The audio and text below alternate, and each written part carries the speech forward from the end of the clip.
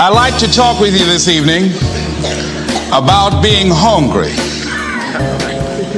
One of the things I have realized, and many of us have, that if you want something out of life, if you want to change yourself, if you want to acquire something, if there's some goal that you want to reach, that it's really not easy as some people will make us feel. That living your dream, changing your behaviors, overcoming negative habits, it's challenging. It's hard.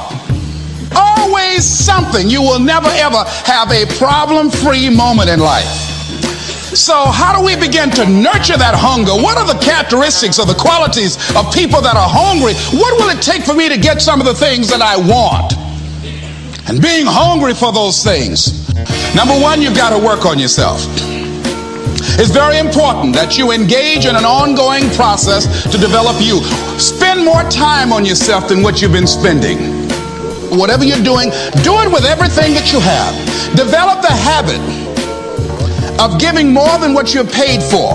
Develop the habit of setting standards that others will be measured by. Someone said, do not go where the path may lead, but go where there's no path and leave a trail. If you get into the habit of just being mediocre, it will become a part of your consciousness. If you get in the habit of giving less than what you have it within you to give, it will begin to reflect itself in your personality. It will begin to damage you psychologically. And you don't want to be a part of that kind of self-destruction.